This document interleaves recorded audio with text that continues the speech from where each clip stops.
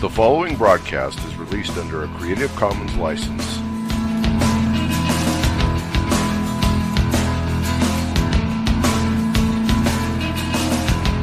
I believe in Jesus Christ, the only Son of God. I believe He lived and died, and that He rose again. I believe and trust in Him.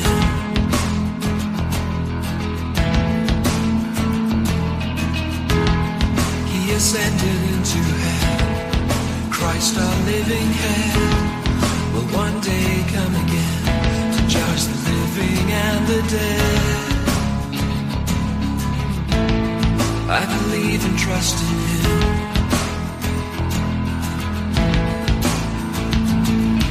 I will trust in my Redeemer, sing of His love that lasts forever, know His full and sure salvation. I will trust in Him. Oh, the world falls around me, I rest and know that He has found me. Christ, the rock, is my foundation. I will trust in Him. I will trust in Him.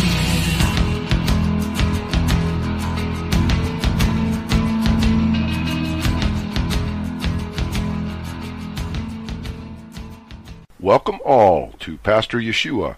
You've been listening to Creed by Richard Jensen from his album Order of Service. By way of introduction, Pastor is an acrostic which stands for Preaching All Salvation Through One Redeemer. Our Redeemer, Yeshua, Jesus, is the Hebrew name for the Lord. It means Yahweh, the Lord, is salvation. Translated from Hebrew into the Greek language, the name Yeshua becomes Jesus. The English spelling for Jesus is Jesus. This program deals with apologetics, questions on and about God, the Bible, and the Christian faith. I take questions and seek by Scripture to give answers and encouragement for everyone, including the tough-minded living in today's skeptical society. And now, let's join Pastor Yeshua. Welcome again to Pastor Yeshua. In this episode, we continue to study the various types and shadows of the Bible. As was stated in an earlier episode, when we study all of Scripture, we tend to see that indeed God seems to create all things according to a pattern which testifies of Him. As we continue to look and study the visible and invisible things of creation, we are able to increasingly see God's reflection to some degree in that mirror. When these examples occur within Scripture, we characteristically refer to them as types or shadows. We shall also see that ultimately, as with all Scripture, that these types and shadows point to the substance, which is Jesus. In this episode, we turn our attention to the story of the tree of the knowledge of good and evil, which, as we shall see, is ground zero for any proper understanding of Scripture. Let's pray. Father, we pray that as we begin this study, you would prepare the soil of our spirit through your mercy and grace to give us understanding of the substance for which these types and shadows serve. We further pray that having planted the seeds of understanding, that your power, grace, and love would be present to water, to grow, and bring forth fruit in our lives to your glory and honor, now and forever. In Jesus' name, amen. Now the message and meaning of this story is both simple and complex. It is at once outwardly apparent and yet profoundly enigmatic. A casual reading of the incident may result in viewing the fruit of the tree of the knowledge of good and evil as being analogous to the fairy tale poison apple in Snow White. As such, it is easy to incorrectly attribute supernatural or magical properties given the fruit of the tree. What then is the story of the tree of the knowledge of good and evil in the Garden of Eden about? When we read the Bible for the first time, we are surprised, perhaps disappointed, to discover Adam and Eve eat the fruit in disobedience and are cast out of the garden as a result. When we finish the Old Testament and reach the event of the crucifixion, we may hopefully realize that the stage of Jesus' suffering, crucifixion, death, and burial was set thousands of years earlier during this garden episode. We may excuse or fix blame with Adam and Eve for their decision to eat the fruit, but what of God? Why did God place the tree of the knowledge of good and evil in the midst of the garden, knowing that the results would be what they were if Adam and Eve ate? Was it not possible to create a garden without this tree? Why couldn't God place the tree behind locked gates to which only He had the key? Before we can understand why God placed the tree in the garden, we need to clearly understand what the tree of the knowledge of good and evil really is. Let me direct your attention to Genesis chapter 1, verses 26 and 27, which say, quote, "And God said, Let us make man in our image, after our likeness, and let them have dominion over the fish of the sea, and over the fowl of the air, and over the cattle, and over all the earth, and over every creeping thing that creepeth upon the earth. So God created man in his own image, in the image of God created he him, male and female created he them." Unquote.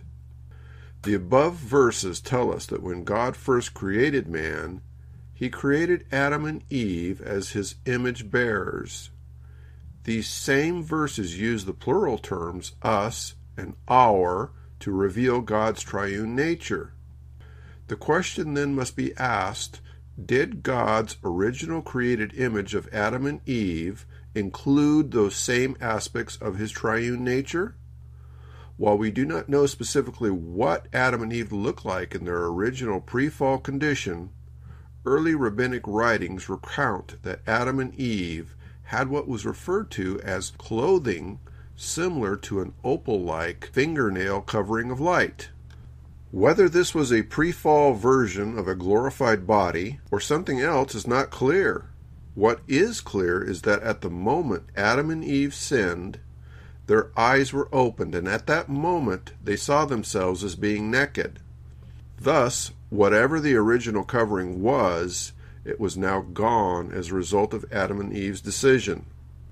To a great extent, the answer to the riddle of what the tree of the knowledge of good and evil represents lies within the question of just how much of God's image was fully and accurately endowed unto Adam and Eve.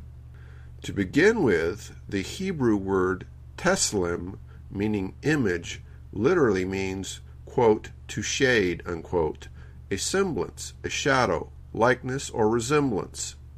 Thus, the idea and the reality is that, like a photograph, Adam and Eve had enough of God's image qualities visible to be able to recognize God as being their original master cast and creator.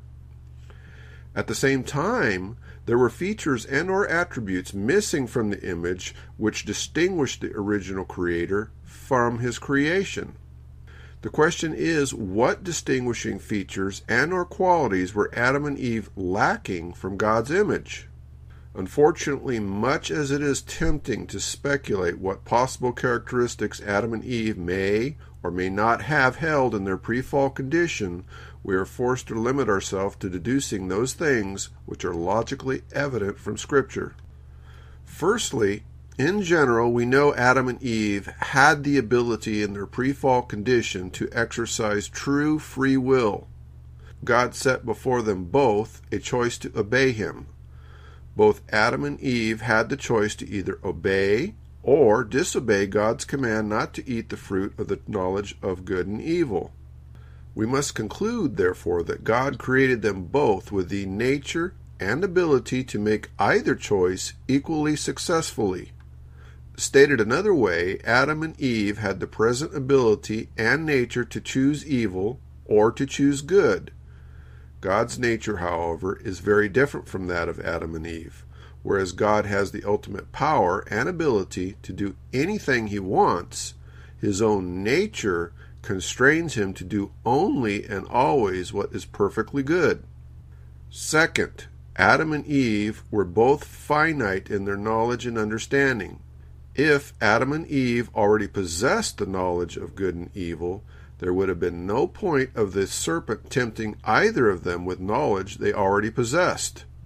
God, on the other hand, who is infinite, already possessed all knowledge and can never be said to be learning or lacking anything. Third, Adam and Eve had a spiritual and physical status which was different from that of God. God told Adam and Eve that if they ate the tree of the knowledge of good and evil, they would die in that day. But what is meant? Does it mean that they will continue to live eternally, physically, and never die? Does it mean their spirits will live eternally and never die in whatever state? Or both? Clearly, again, God is different. God is perfect and immutable. His glory and nature remains consistent and intact from all eternity. There never was and never will be any chance of losing or lessening it. By contrast, Adam and Eve were created perfect but mutable. This means that Adam and Eve were perfect when they were created, but unlike God, they had the permissive potential to change. The glory which Adam and Eve, which God shared with them, was conditioned upon their obedience and faith. Another way to think of this is to remember that God is perfectly holy, just, and merciful. God is omniscient, omnipowerful, and omnipresent. God declares in numerous passages a central and key cornerstone of this truth. For example, Exodus chapter 15:11, quote, "Who is like unto thee, O Lord, among the gods? Who is like thee, glorious in holiness, fearful in praises, doing wonders," unquote. 1 Chronicles chapter 17, verse 20, quote, "O Lord, there is none like you, nor is there any God besides you," unquote. Isaiah chapter 43, verse 10, quote, "Before me there was no God formed, and there will be none after me," unquote. Isaiah chapter 45, verse 5, quote, "I am the Lord, and there is none else. There is no God beside me," unquote. Isaiah chapter 45, verse 21, quote, "Is it not I, Yahweh, and there is no other God beside me, a righteous God and a Savior? There is none except me," unquote.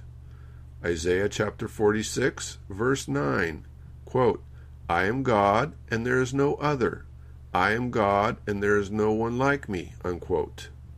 These verses, and indeed the entirety of Scripture, declare that although God is triune, he is singular in the sense of being God. There was no God before him, and there is none beside him, and there is none who can replace him. This being the case, whenever God creates, whatever he creates is never greater than or equal to his full and complete nature in all its aspects.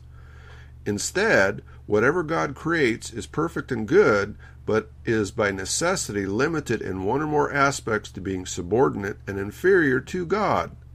Second, the consequence of Adam and Eve's disobedience carried the punishment of death.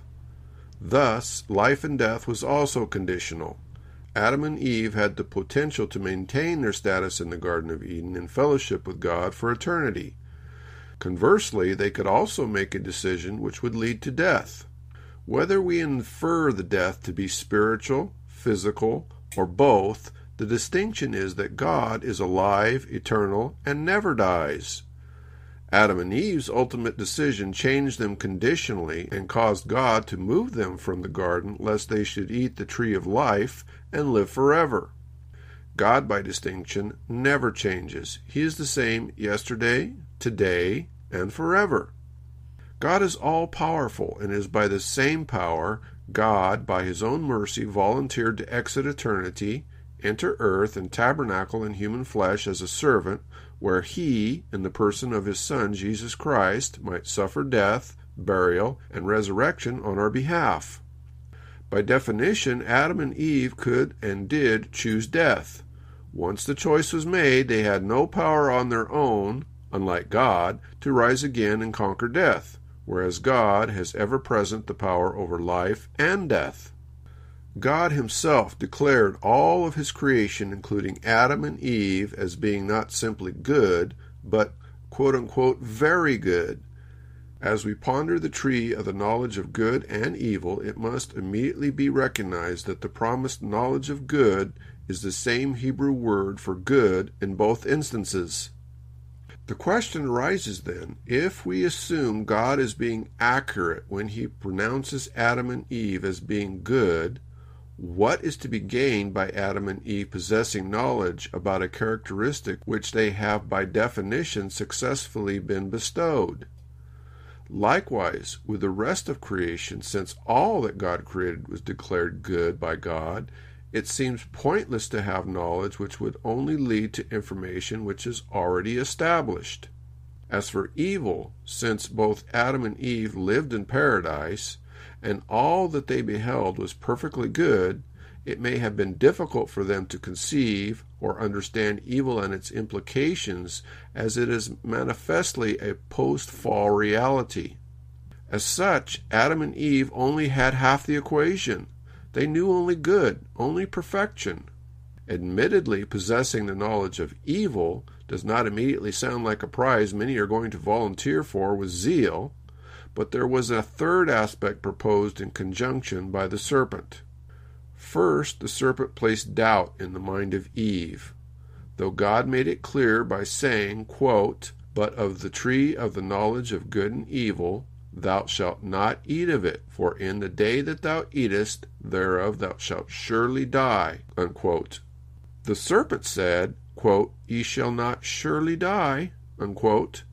There was an immediate contradiction and conflict about the truth.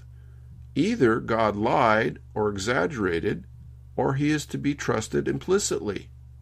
Secondly, the serpent attributed ulterior motives to God's command and at the same time appealed to Adam and Eve's pride as well as their basic desire to please God. Notice how crafty and insidious the temptation is. The serpent avoids overt language regarding disobedience to God and wraps the temptation in candy coating, saying, quote, "For God doth know that in the day ye eat thereof, then your eyes shall be opened, and ye shall be as gods, knowing good and evil." Unquote. At its essence, the suggestion is that both Adam and Eve can go beyond being a mere image bearer and be literally Elohim, which is the Hebrew word for the triune God.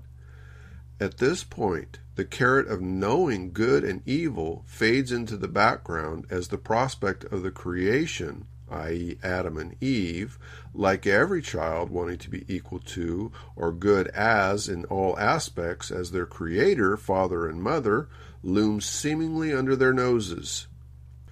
Without ever being stated, Satan went to the heart of things and said, "Follow me, join me." Satan was created by God as the crowning angel of beauty. He knew full well that he was created by God, and he knew the perfection of God's throne room. Yet despite all this, he was lifted up with pride and thought within himself that he could be just like or equal to God. Because of this pride, God cast Satan out of the heavenly host. Here in the Garden of Eden, Satan now finds Adam and Eve and appeals to the same pride to become just like God. Satan already knew full well that such prideful aspirations cause separation as opposed to any imagined intentions, innocent or otherwise, of becoming equal to God. Given the outcome with which most are familiar, some would argue that God is unfair and unjust, or that Scripture makes no logical sense to consider that a good God would prohibit and punish anyone for the pursuit of such a wonderful endeavor as obtaining knowledge. One can even now hear the veritable emotional hand-wringing, cringing, and anguish at the prospect of living in a world absent the freedom for everyone to knowledgeably discern between good and evil. In fact, the humanistic mind begins with the assumption knowledge, whether it be good and or evil or otherwise, is the highest virtue possible, which gives us all purpose and meaning. Therefore, to suggest that any knowledge should be withheld, no matter what the motives or however well-intentioned, is far worse than any evil which that said knowledge leads to. However, when discussing the tree of the knowledge of good and evil, it is crucial to fully understand that knowledge does not equate to power to perform. It is possible, in fact, to know everything there is to know about both good and evil, yet with that knowledge intact, there is no implication that any amount of knowledge, no matter how vast, will lead to the actual ability to perform the good and avoid the evil. In order to perform the good and avoid the evil which we have knowledge of would further require power. This is precisely the dilemma which Paul the Apostle discusses and laments in his epistle to the Romans. As you read, remember to try equating the terms law and commandment with the knowledge of good and evil. Imagine placing Paul in the Garden of Eden, and he is making the following argument after eating the fruit and having obtained the knowledge of good and evil promised. Romans chapter 7, verse 7 reads as follows, quote, "What shall we say then? Is the law sin? God forbid. Nay, I had not known sin but by the law, for I had not known lust except the law had said, Thou shalt not covet. But sin, taking occasion by the commandment, wrought in me all manner of concupiscence. For without the law sin was dead. For I was alive without the law once, but when the commandment came, sin revived, and I died. And the commandment which was ordained to life I found to be unto death. For sin, taking occasion by the commandment,